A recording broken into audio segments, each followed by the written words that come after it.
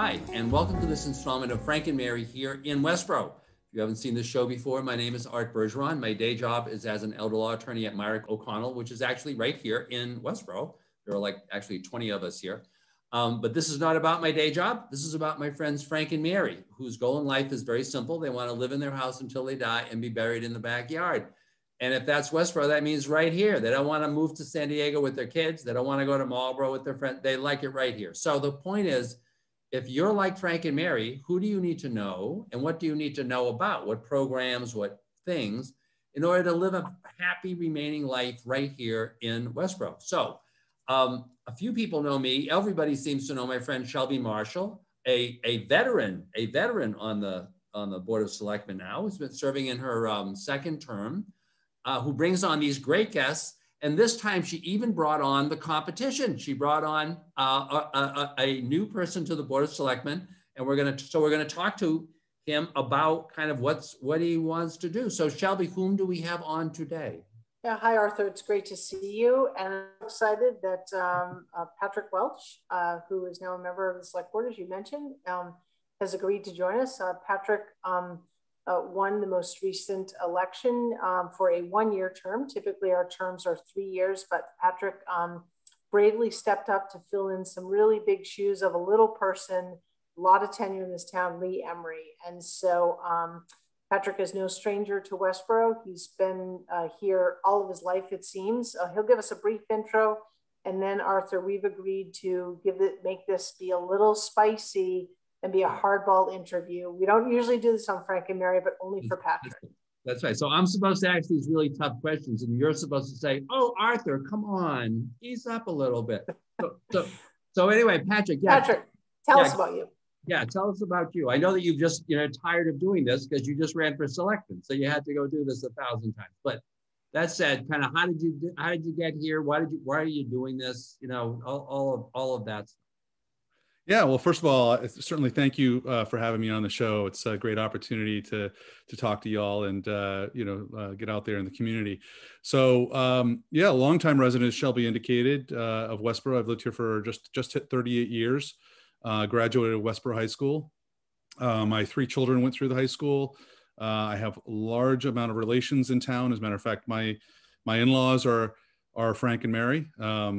They actually their house borders on one of the graveyards in town. And I always joke to them that they might consider just put them down in the backyard. So it is their backyard. It is their backyard. That's a great story. We're going to have a show on that to determine if that's allowed by zoning or whatever, but that's a different show. There you go. So yeah, I've worked for, let's see, when I first moved to Westborough, I worked for a number of different small businesses, including at the Willows of Westborough for a number of years. Then worked for a couple of other small companies in town, and eventually ended up working for EMC for my first 16 years or so. And then with the acquisition of EMC by Dell, I'm now a Dell employee. And my role in that company is a nice fit, I think, into our town because I deal a lot with policies, procedures. I'm a program manager by trade, so I work a lot on projects.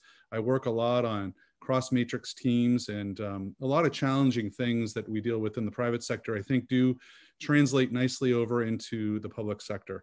I'll also mention I have a couple of grandchildren now, 2 granddaughters who live in the area.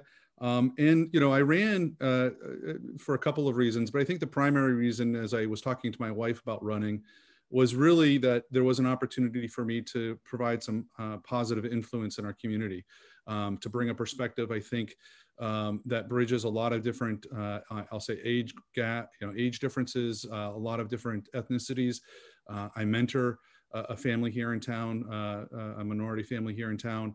So I have a lot of connections with the community, and so does my wife. And it was a really good opportunity for me, I think, to get out there. And the time was right.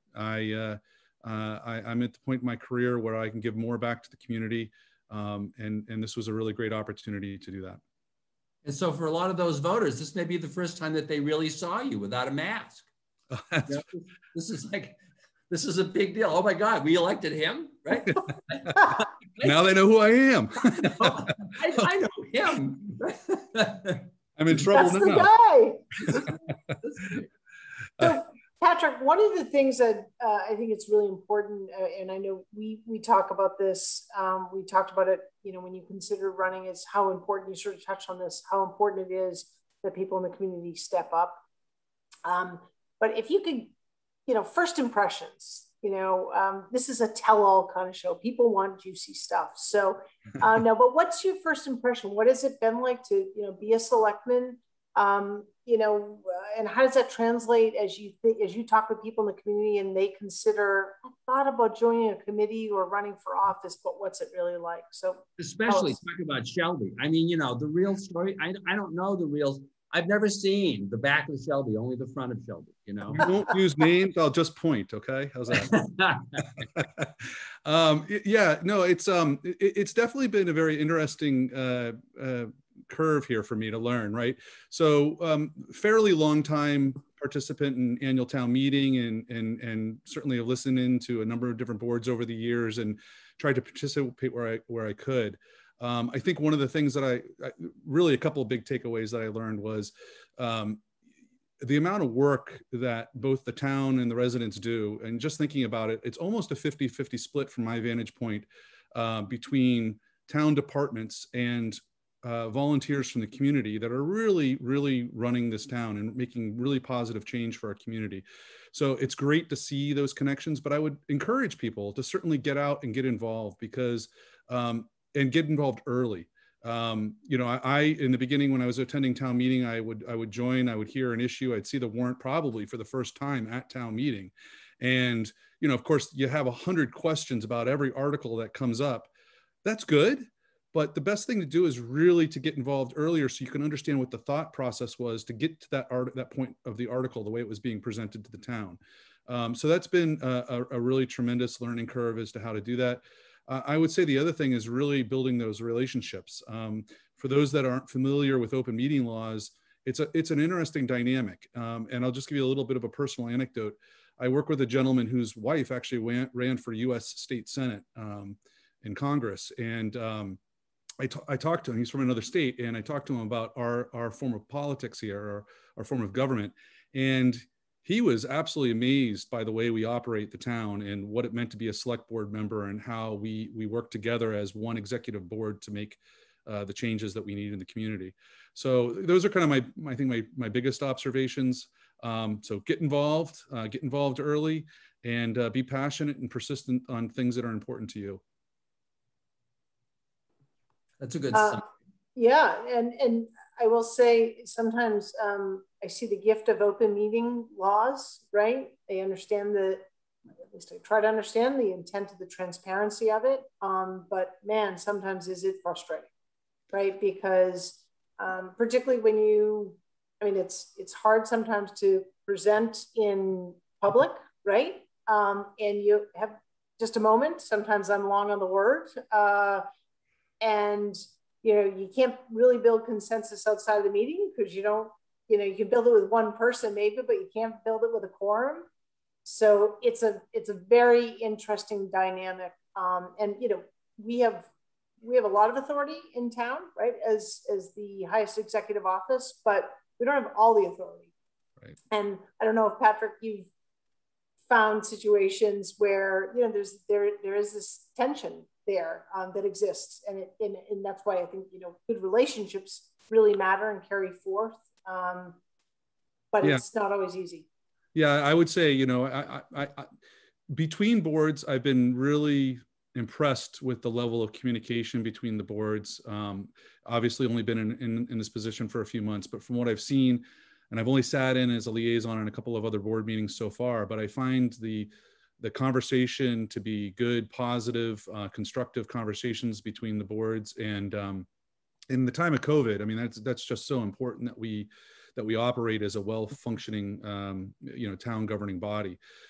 So I am encouraged by that. And just another thought on what you're talking about there, Shelby. I don't think I've come out of a select board meeting yet thinking that I didn't miss saying something. Like, every meeting I say, I should have said that a different way, or I should have said that, I forgot to say this thing. So I'm certainly learning that in my preparation. I think one of the other observations, Shelby, I know you're familiar with this, but the the volume of work and content that we get presented on a bi-weekly basis, the packet of information, I think the smallest one I've seen so far was just around 100 pages, but it was upwards of over 600 pages of content.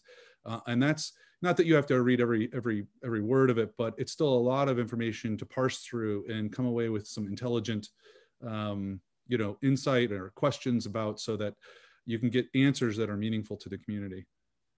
Absolutely.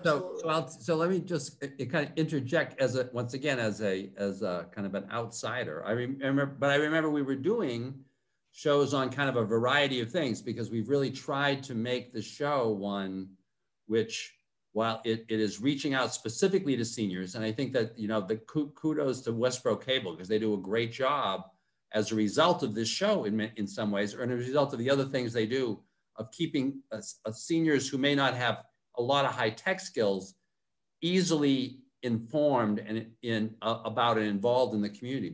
So we're doing a number of, and I knew that Westborough was doing a number of different things, and we had the Matt Prison from the master plan on, and we had a number of folks, and then came COVID, bang, and it was literally like somebody, turned off a switch. I kind of described that I feel like we were all going along, and all of a sudden the switch went off, and everybody's like, oh my God, it's dark. And then all of a sudden, like a week ago, the switch went back on. It was supposed to be this gradual thing, but then all of a sudden, boom, So in this, now you've been elected, and everybody now knows what you look like. And so what are you thinking? From your own perspective? I know that you obviously need to be, you're not inevitably going to say, oh, I have a lot to learn and blah blah blah, and I get that, but what are you thinking going forward? You're one of those people who's obviously been paying attention. So what things do you think, say, over the next year are going to be really important things, or over the next couple of years? Sure. So I came into the position, it was a long consideration. Do I go for the 3-year term, or do I go for the 1-year term? And I really decided to go with the 1-year term, because I know it's a very large commitment. I obviously have my own personal commitments as well. So it was really an opportunity for me, if elected, to get involved, try to make that positive change to the community. And as such, I really look at the opportunities that I'm looking at in a 1-year term aren't super grandiose, but they're nonetheless very meaningful to the town. So a great example of that, a couple of things that, that I think about. And one in particular, I'll say, is an overall theme to how I think of my position. And that is one of fostering respect and equity across our town, and all the things that we do, whether it be policy, whether it be votes on particular issues that we're dealing with.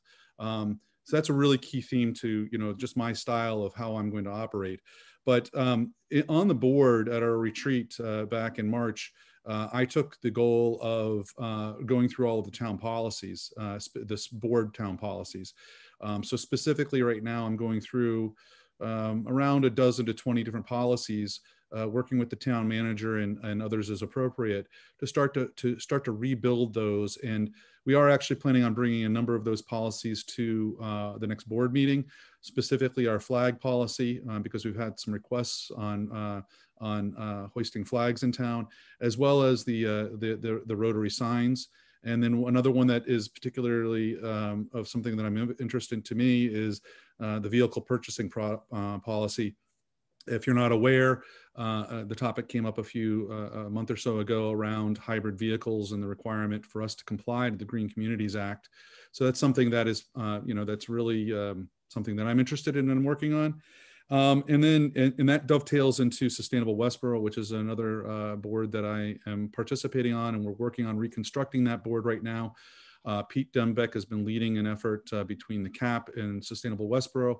Those are being merged, and he has actually just reached out to the community to ask for volunteers and for people who want to serve on the 9-person board for sustainability. So I encourage anybody who has interest in solar, electric, whatever it may be in the sustainability realm, please get involved. We need help in that space, and there's a lot of great work to be done there and some exciting technology to get involved with. And then finally, knowing that this is to the senior, the primary audience for this is for the senior community, I am also the liaison to the Council on Aging. And I met with Alma DeMarche down at the Senior Center a couple of weeks ago and learned about all the great things that have been going on.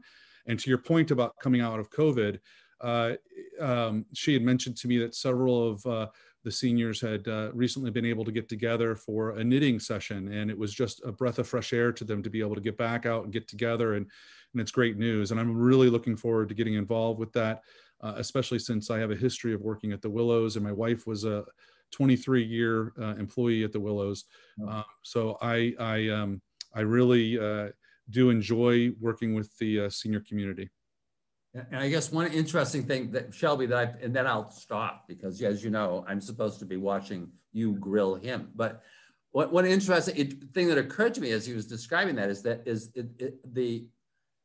it's relatively rare to have somebody coming into one of these positions who has such a strong background in simply organization and and structures, as opposed to people like me, who have, what I think are great ideas, but being able to actually figure out how, small to medium to large bureaucratic structures can cause those things to happen is just a huge challenge. And the notion of having somebody who is actually interested, I shouldn't say actually, that sounds who is interested in the ways in which those things can really be done well is really a terrific asset. Yeah, and it's definitely something, coming from the private sector, I was running fairly large teams, global teams on projects, and had a lot of discretion on how we operated as a team, right? That's very different than how we function as a town. We as a board are an executive branch. We oversee, the town manager, and we expect that the town manager is driving the operations of the town. So that's an interesting dynamic for me, and I've been working through that. So that's one of those areas I'll just share with the community, is that's been a learning curve for me. And having not served on a board before, a public board before, this was definitely a little bit of a challenge for me to work through. But I will say that I have established and will continue to establish great relationships across the town manager's offices, as well as the rest of the board and the other boards in the town. Yeah, I think that's probably one of the most challenging aspects that I've found, and that is, I think anyone who runs for this type of office, we want to sort of innately problem solvers, right? We want to be solving the problem, and probably a little bit type A mixed in there too, right? So it's a challenge to kind of build a coalition, if you will, to get the okay, if you will, get the support of the board to move forward, or to work. Not that the working with the town manager is difficult in the office. It's just it's a very interesting dynamic. I'm having difficulty explaining it, but it's you're sort of like, here's my idea, and you sort of run with it, and then we have, Patrick, I know you do, I have constant exchanges with our town manager and other department heads as appropriate. But it is this very sort of hands-off. I mean, we are a board, we're not town employees. And sometimes I have to wake myself up, and I've had a little bit of hand slapping too in 4 years, where it's like, it's not your role, but you learn, and hopefully we don't make the same mistake twice. So yeah, and I'll just point out, I think just for the record here, our town manager is fantastic to work with. Her office has been a pleasure to work with. So very responsive to my questions, even though sometimes they might seem very fundamental. She's been a pleasure to work with. It's yeah, well, just say it's an interesting dynamic, but I encourage people to get involved. It stretches my skill set, right? It stretches my comfort level, right? And that to me is a good challenge. And there was a discussion at last night's board meeting about a particular vote, and I came into this saying that there is a good chance that every vote I take, 50% of the town could not be happy with me, right? So I just came into that with that approach. I've had a number of different family members over the years who have been either on the select board or on the school committee over the last 50, 60 years in town, and got a lot of, for those that are still around, I've gotten advice from them. So it's exciting. I'll just say that, and I would encourage anybody to get involved. So Patrick, what do you think, top 2 to 3 challenges that Westborough faces? Whether it's before the board, I'm just saying across the board, what are the challenges that we are looking at? And I'm not asking for a solution, just what are the challenges? Sure. I said this when I was running for the office, and I think it still holds true now, is coming out of COVID. It's great that the switches, as Arthur said earlier, got flipped. And I'm hopeful that we all stay healthy and whatnot.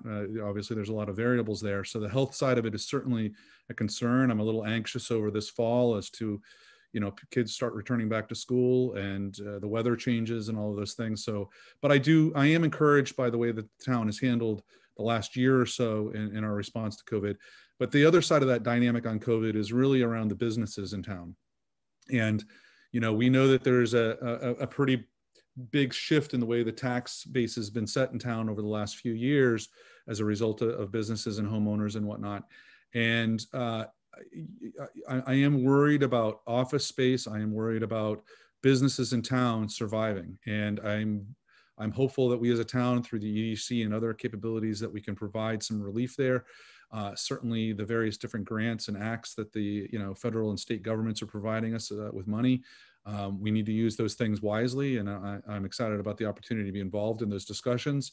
And I'm also encouraged with the fact that, sitting on the last 5 or 6 board meetings, we have had a number of different business opportunities that have presented themselves to the town. So it's great to see large and small businesses. I memean, Westborough Pizza under new ownership, that was great news. There's just some great things happening in town, whether it be the potential of the hospital up on 495 and Route 9, or whether it's the new building at 4400. These are unbelievable. There are a lot of towns out there that I suspect are struggling a little more than we are. So it's good that we are in a position we are, and that really, I think, is a testament to the professionalism of the town and how we prepared ourselves.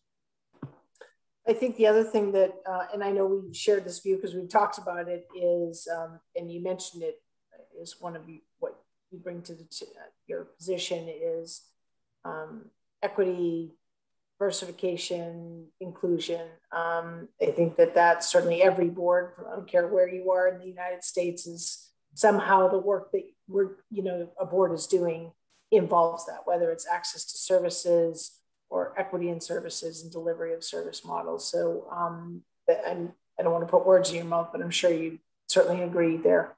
Yeah, absolutely. And just for folks that don't know me, just a little bit more of my background, so I can give you why I have the perspective on equity that I do. So being an Army brat, I lived all around the world. I moved about every 2.5 years or so. And predominantly before I moved to Westborough, I was a minority in every place I lived. And particularly in the South, my school, I think, was 60% Black, maybe 40% white. I moved to Westborough in '83, and there might have been 2 or 3 Black students in the entire school. So very different now. Watched the senior parade the other day, was down there in front of the library, and it was fantastic, first of all, to see all the smiles and all the encouragement of the community for cheering on our seniors, but also really encouraging to see that diversity in our community. I work in a business where Dell is an extremely diverse company, and there's just a ton of respect all around the company for no matter who it is, right? So I hope to exude that through our community. And I do know, one of the challenges I think of our minority communities is perhaps the feeling of not being able to get involved, or not being as receptive as perhaps a majority, right? We need to make people in our community, regardless of their race, creed, color, whatever it is, accepted in our community. So I'm a big supporter of that. And in every effort, I even mentioned it the other night, last night at the board meeting, we need to, at every opportunity, make sure that we provide services that are equitable and meaningful to the entire community. And once again, I think that you bring a real perspective to that because of your knowledge of systems. I will say, so I do these shows in all the communities where I do quite a bit of elder law. And so we just interviewed in Nantucket the newly hired diversity and inclusion officer for the community, who is trying to, once again, trying to do what you're just doing, what you're really doing. Now, at the end of these shows, Patrick, what I try to do is always leave a couple of minutes for Shelby to talk to the folks out there about what is going on kind of in the near term over the next couple of weeks, especially from the selectmen's perspective. But now I got two selectmen, so I realize I have to budget a little more time for this. So could the two of you kind of give folks just a sense kind of what's happening over the next few weeks? Yeah, so I think, as Patrick mentioned, importantly, I mean, people might yawn when they hear policies, but policies really shape, how people do business, how they live their lives, how they interact with the town, how they interact with businesses. So the board will be hearing from Patrick and the town manager as to some policy changes and recommendations. We continue to, Christy, actually our town manager, and I are working on bringing forward guest speakers to talk about alternatives for mosquito spraying that are a little more ecologically friendly. So we don't have those speakers lined up, but anticipate that will be part of certainly a board meeting. And I would, Patrick, I don't know if you have anything to add. I do want to just, Arthur, talk about some upcoming shows, but Patrick, anything else off the top of your head that will be coming forward? No, cover the policies and sustainability, and the move to get that into a more formal sustainability committee. That's really important. That's a very aggressive schedule over the next couple of weeks to form that committee. So I'll just repeat it again. Please do reach out to Pete Dumbeck or the town manager's office through Seal a Door, and get involved. So as Arthur, you wrap up the show, and our friend Aiden behind the scenes does so, we'll post the contact information if folks have any ideas for shows. Would love to hear them. Where we want the show to be meaningful to everyone out there. Well, Arthur and I are going to kind of figure out the summer schedule. We are going to be working through the summer, bringing you new content, and we've got a number of great guest speakers that are scheduled to come on. We will have Sean Keogh, who is another new selectman, on at a future meeting over the summer. So it'll be interesting to hear from him. There's a new little free pantry that is opened up to offer non-perishable goods and other kind of healthcare supplies to folks. So we're going to have the organizers of that on. And actually our friend Alma DeMonch will be on as well to talk about what's going on as the senior center is opening. And I know for one, my mother-in-law is so excited. I mean, she practically skipped out the door today and she doesn't skip very well, love her as I do, but she practically skipped out. A lot of Frank and Mary's here, Yeah, no, she did to go to lunch and to be with her friends. So it's, it's so nice to see that switch flipped. Arthur, I'll turn it back to you. So thank you so much to the both of you. Patrick, I think it's great that you ran, it'll be, I think you can, both for you and the town to have this experience during this year and see if at the end of that year, you're like, oh, this was terrible. Or, versus, wow, this was pretty interesting. Maybe I should do this. So it's not often that you get to actually, get a test run at one of these, right? As opposed to having 3 years and then the last 2 of them, you're like going, oh my God. So that's really exciting. Thank you so much for coming on. Shelby, this is always wonderful. We really enjoy this. And folks, this is exactly the reason why this show is here, so that you can have a clear sense of who these people are, in a context which isn't open meeting controlled, and we don't have to do all the procedural. So I hope that you enjoy this, and I really appreciate Shelby's efforts to really get a variety of folks on so that you can get a sense of the groups you want to be involved in. I think Patrick's point is well taken. This is a very involved community. People are really involved here, and that's the reason why the community works. So to get a sense of who these people are, what the organizations are, what you want to know, and why you want to be involved is terrific. So anyway, thank you very much to Shelby. Thank you, Patrick. And folks, we'll look forward to seeing you on the next installment of Frank and Mary here in Westborough. Thank you very much.